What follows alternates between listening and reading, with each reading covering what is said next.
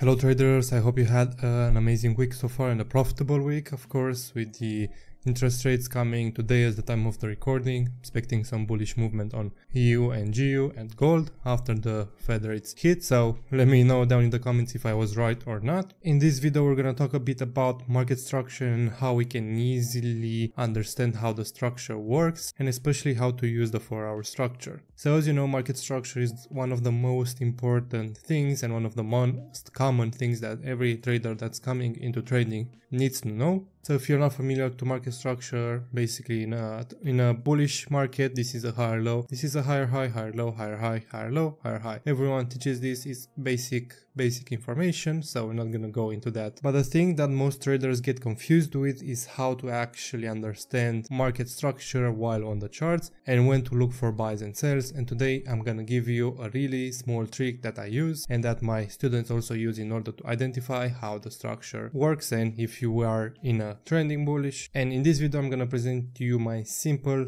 trick that me and my students use in order to identify the market structure all the way from the 4-hour to 15 minutes, let's say. But usually I use it on the 4-hour because the 4-hour time frame is one of the best time frames to use when it comes down to market structure. So the trick is really simple. You just double click on the candles and you disable the wicks. That's simple. And now look at that. So you probably never saw this before because not a lot of people use this trick. But if we remove the wicks, then we are left with the price action at its purest form. So what wicks are in fact, so let's say we have a candle and then this huge wick. This huge wick is usually just a liquidity grab. This wick is just a reason for a price to come up to get positions to sell price down. So whenever you see a huge wick or even any wick, that doesn't represent the market structure, that just represents the positions and where they were taken. So that's why when it comes down to market structure, the best way is just to ignore those wicks and just focus on the body closes. Also, if you are familiar about breaks of structure, if you watch my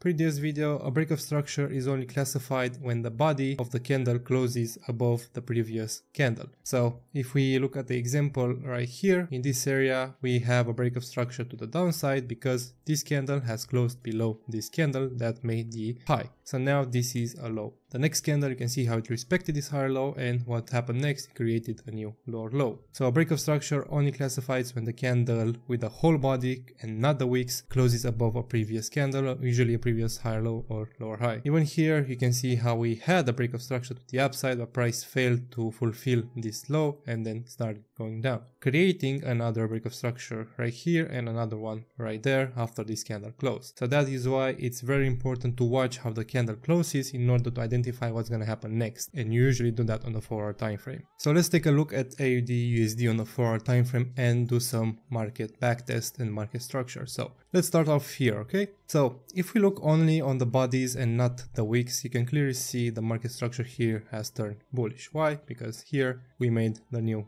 low and here we just shifted structure really nice, and then we created this low and then this high, then we created this low and then we created eventually this high right here. Now if we look here, you can see how price started going down. This candle closed below this candle, it made a new low, and then what happens, a lower high comes in, then creates a new lower low. If we take a look then the next stop, you can see how this price here created a new, this was actually an equal high, so then created a new higher low and then push to that new higher high. Whenever you are in doubt about the market structure and where it wants to head next, just remove the wicks and you're gonna see it much clearer. But respect it, but then it failed to push higher, and instead what happened, it made a new low, a break of structure to the downside, and then it came back to this area to create a higher low in order to push for the new lower low, which happened right there. You see how clear it is, how clear you can see the structure on the 4-hour. Even here, bang, bang, higher low, created a new lower low.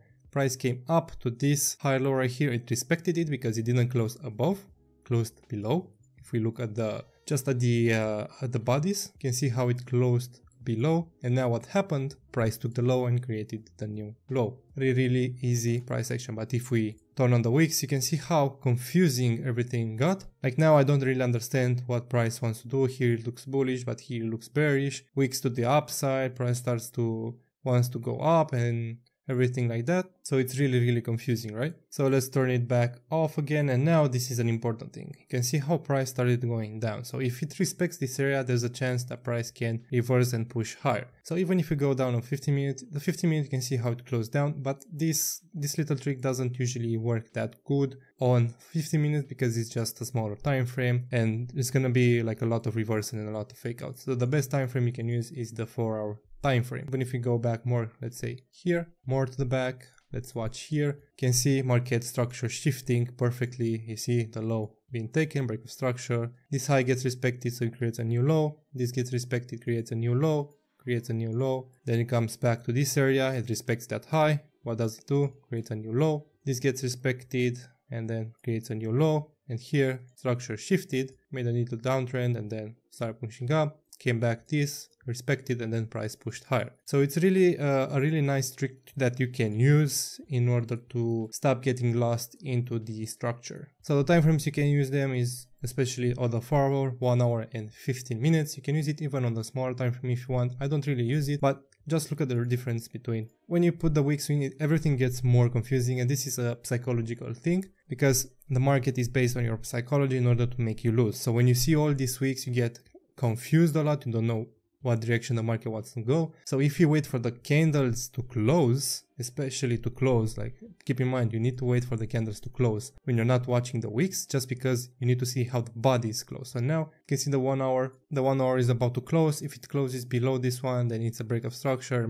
Price may pull back in order to continue lower. If it does close above this level, then you can see price going up. And then if you turn the wicks and you see like, okay, there was a huge wick to the downside, but then price closed at the same body level, then price may go up. So that's about it with this video on market structure. If you want more videos about market structure, just let me know. I really like to explain market structure because I think it's one of the most important aspects of trading, because if you don't understand the market structure and don't understand if you are in a bullish market or a bearish market, and don't know which leg you are in, if you are in a higher high or higher low, what you should expect, etc., you're gonna get lost a lot and confused, and you're not probably gonna be profitable. Also, don't forget to join our free Discord down below and watch our free strategy video. You just have to go to the link down below in the description box, sign up with your email, it's completely free. Watch the video if you want to hear my story, and then you're gonna get the free strategy sent to you by email. That strategy is a simple 1 to 3, 1 to 5 risk reward trading, which can really help you get started in trading.